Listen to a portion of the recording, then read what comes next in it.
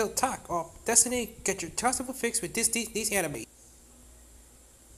Upcoming anime Takt Op.Destiny bring together Madhouse and Mappa for magical classical action, part of the broader media mix project based on specific pieces of classical music that shows these women who build music art, the power of music, fighting back against creatures who want to destroy music entirely, and it features legendary compositions. The series premieres soon, but until then, here are some more anime series with classical inspirations that tide you over. We can guarantee the historical accuracy of any of these, but we guarantee you get to hear some tunes. Princess Tutu. The surprisingly dark magical growth is Beat Princess Tutu is a must-watch, even in normal day, like Takt Op.Destiny. It revolves around magical growth fighting to the strange and legendary compositions, but in the case of this ballerina, it's less a battle and more a dance to win hearts. Duck is a clumsy dance student with not one but two secret identities. One is a duck.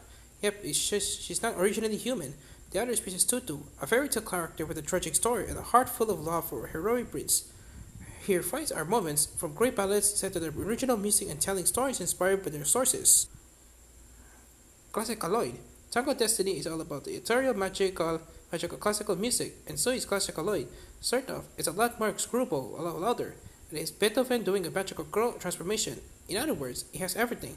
The classical lawyers of the title are magical wielding people who, by all accounts, have the memories of their historical counterparts. Their magic simply called music, which is one effects of the world around them. So who and what are the classical Lloyds? That's what the Kanai associate to figure out, but the answer may be closer to home than Kanai realizes. The ending, the Dragon Half. Fine, but cheated, humorous. Dragon Half itself has nothing to do with music, classical or otherwise. As a team, it's more of a fantasy RPG parody. If anything, make us fall in love with the singer Dragon Slayer Dick Saucer, which is a problem she's half red dragon to become fully human and with a man in her dreams. She had to slay a demon lord.